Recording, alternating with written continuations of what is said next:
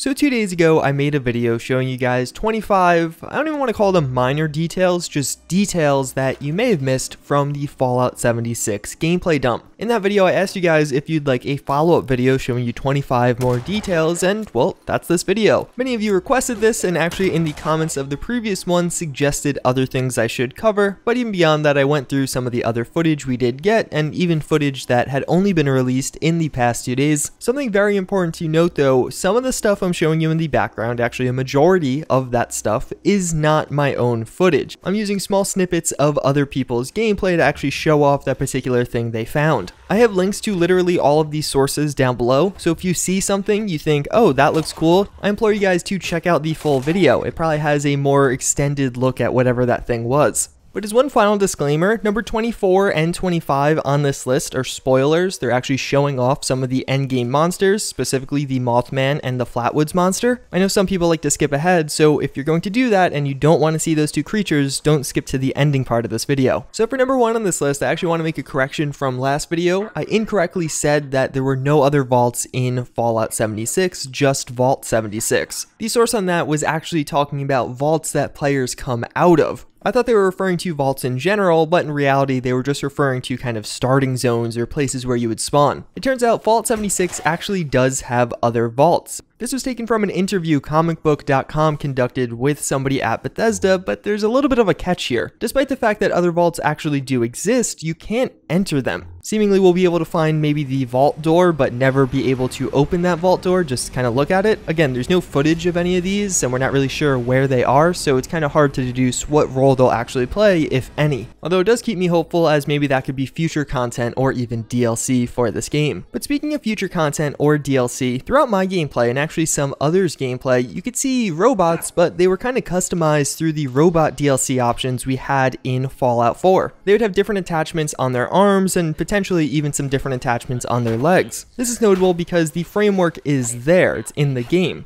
Unfortunately, players don't quite have access to it, but maybe in a future update, that's something we'll be able to actually use. Yesterday, I made a video talking about the interview I had with Bethesda at the Greenbrier event, and something they touched on there was companions coming in the future as a likely possibility. VATS has without a doubt been one of the things to come under fire most with all this new gameplay coming out. It's very different than previous Fallouts, and some people, myself included, aren't a fan of that. Well, user Indecisive Username 2 on Reddit actually pointed out that you could see in many a true nerd's gameplay that weapon modifications will actually play a pretty significant role in your VATS chances. In this first clip, he has no modifications, just using a basic one, and in the later clip, he has modifications that increase his range and thus his likelihood of hitting. The statistical difference of hitting between the two is actually pretty big. That, coupled with perk cards, will probably make it so VATS does have some very legitimate usability in this game. It was pointed out on my previous video covering these that you could actually see something called a 10mm SMG perforating magazine. That seems to be some kind of armor piecing mag that you can apply to the 10mm. Are there going to be other modifications like this in the game, such as explosive or incendiary ammo? In a PvP game like this, being able to switch to something that is armor piercing could be extremely valuable when you're taking on a group of other people in power armor. In Fallout 76, container loot is instanced to each individual player, so as everyone walks up to a corpse, they're going to have different loot generated for them. But loot that's floating around is actually going to be the same for everybody. If I pick up a weapon leaning against a wall, the next person to walk through may not see it there. This will respawn after a certain amount of time, but it also brings up the question as, can you kind of farm these locations?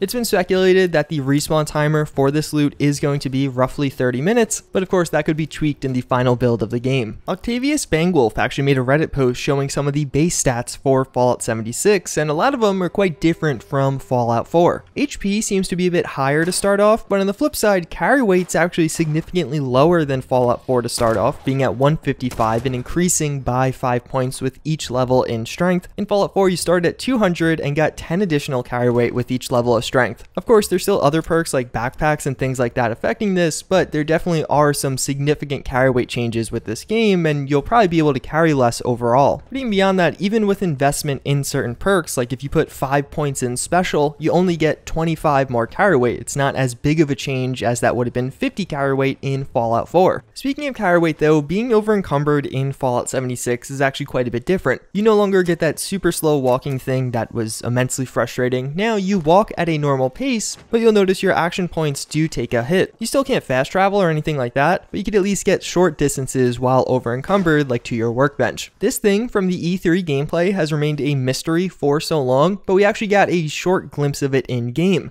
It seems like it's actually going to be a plasma Gatling gun. You can see this dev actually spooling it up a little bit, although unfortunately he never fires it. In this game, we have super and diluted versions of various chems. For example, the diluted stim pack is going to heal you for half as much as a regular stim pack, while the super variant is going to heal you for twice as much. Or at least that's how it worked in Fallout New Vegas, so it's assumed that's how it'll work in Fallout 76. These apply not only to the stim packs, I've also seen Rad-X and Rad-Away variants of this, and I'm sure it applies to a lot of other chems also. But speaking of chems, in this game, you're actually only going to be allowed to have one chem active at a given time. In Fallout 4, it was very popular to just kind of pop everything in a tight situation, but that's not going to be a viable option in Fallout 76. Although I wouldn't be shocked if maybe one of the perk cards actually changed this. In Oxford's gameplay, we saw these things called blank holotapes. We've never seen them in action, but that could be a very interesting mechanic of players leaving notes for other players. Who knows what role they'll actually play, but blank holotapes have been something a lot of people have been asking for a long time, and it'd be kind of cool if we actually see it in this game since it's multiplayer. In my gameplay, after shooting some of the sandbags, you'll realize they actually have a health bar and thus are destroyable. I think this mechanic can lead to a lot of really cool moments, especially in PvP engagements. One massive quality of life change with this game is quest items are actually highlighted in your inventory. So you'll see some of these items are required for some of the quests I do have active, and they have that little star next to them. In a couple of the gameplays, you could actually see this traveling super mutant trader. He seems to be at least somewhat more intelligent than a lot of the other super mutants in the game, and I do wonder if there's going to be more intelligent super mutants like this, kind of similar to how Virgil worked in Fallout 4. But also notice next to his name how there's 3 stars. Well, basically the legendary system in Fallout 76 got a bit of an overhaul. There's going to be tiers of legendary enemies now. You can see some with just 1 star, that's like the basic version.